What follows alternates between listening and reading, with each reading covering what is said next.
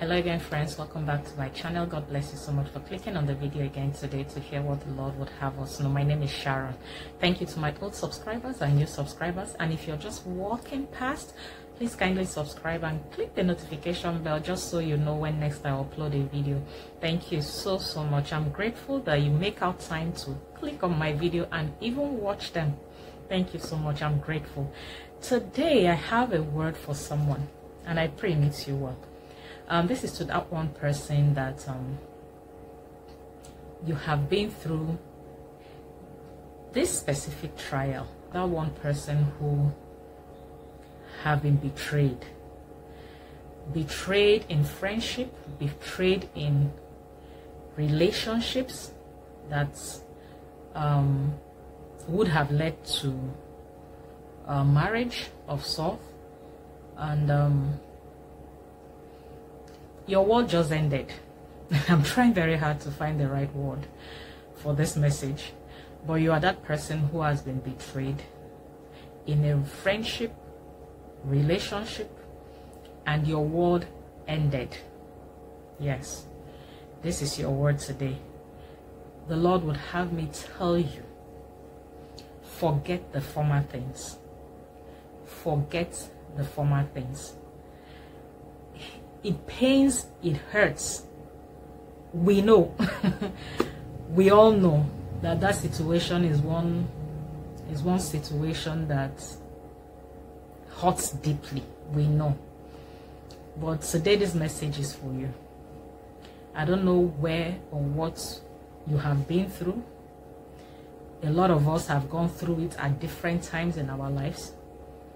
And today, amidst all the messages I have in mind, the Lord was making reference to this one.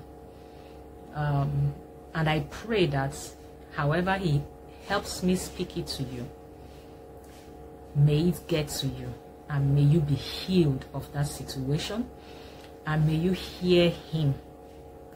Yes, He said, forget the former things. Behold, I will do a new thing. When the Lord says forget the former things, He is telling you, take your eyes off it. I'm going to read a scripture for us, and it's in the NIV version, just so you understand the emphasis of this same scripture I just quoted. It said in Isaiah 43 verse 18 in NIV version, it says, forget the former things, do not dwell there. That's the message. Don't dwell there. When you keep looking at the person you've lost, the things you've lost in that relationship, you would never ever go anywhere. You keep watching it, you keep thinking about it, you keep talking about it, you keep making reference to it, you begin to stalk the person online, you begin to stalk rather the person online, you begin to, everywhere they go, you monitor them, everything they do, you just keep tab on them. You will not move forward with your life. Yes. The Lord is coming today with this word, as much as I can put it together to deliver the message to you. The Lord is saying, forget the former things. He said, consider it. I'm going to read another scripture. He said, consider it pure joy, my brothers and sisters, whenever you face trials of many kinds. That is a trial. That situation is a trial. But the Bible is saying, count it all joy. You don't know what God delivered you from. You don't know what God is about delivering you from. We are in certain relationships and friendships that is endemic, at enmity to the will of God and to the ways of God. And when it happens that we end up losing that relationship, we still keep hanging on to it. Whereas God just detached you from what will not serve His ultimate goal for you. Hear ye the word today. Forget the former things. You can see I'm trying very hard to find the words to use because that situation is one situation. People don't really like to hear "let's go" because they always want to say, yes, God said you are both coming back, you are both going to get married. I am not here to do that today. If it has happened, if there is a betrayal, there is a breakup already, there is a stormy season in that relationship, and all things are pointing to the fact that it's about to end, the Lord is saying, forget the former things, forget them. When God says forget them, in his own way and in his own time, there might be restorations later, or there might be new beginnings. But the ultimate goal is that at the end of the day, when you look back, you will begin to say, okay, Lord, thank you that you allowed me go through this.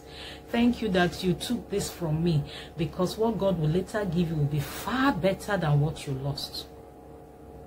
But he just says, do not dwell there. Don't dwell there.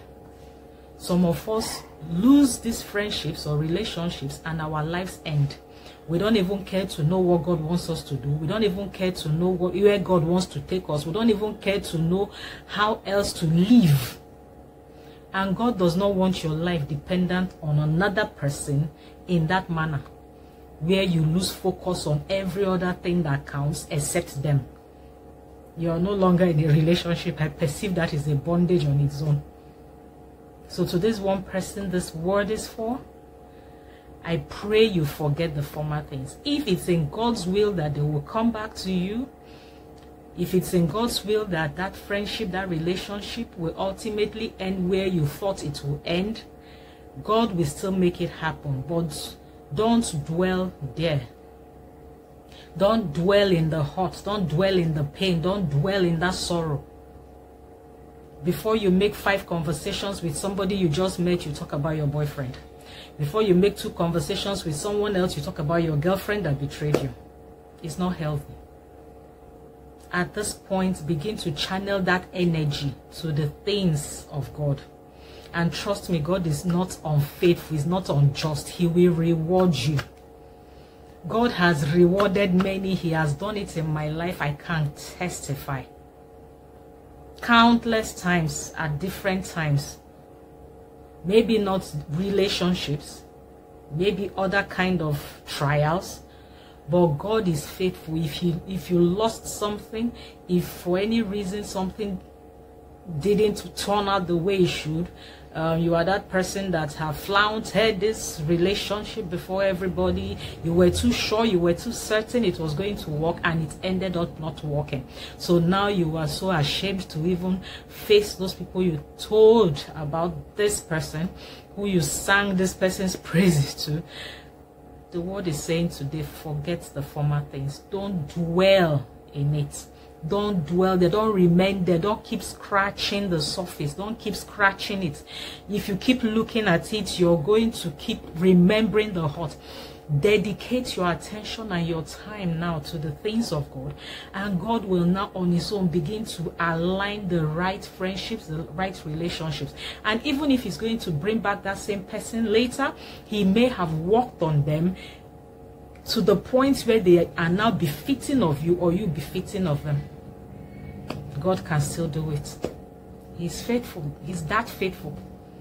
So to this one person that is still dwelling in the past, I pray for you right now, by the help of God, by the grace of God, and in the name of Jesus, may you find the courage to leave the former things right now and begin to focus on new things. Begin to focus on the new beginnings or the restorations God will be bringing your way in the time to come, by aligning yourself with the will of God. I pray for you right now. Courage, courage, courage. Receive it in the name of Jesus. I know it is painful. I know it is a difficult situation, a difficult place to pass, but may the Lord give you the courage to do what you ought to do, so that you can see the new thing coming, so that you can see the restoration coming. Even when that restoration comes, you even be more matured than you are right now, and be able to handle them the way you should. I pray that this word meets you well. God bless you, my friends. I'll see you again in my next video. Bye-bye.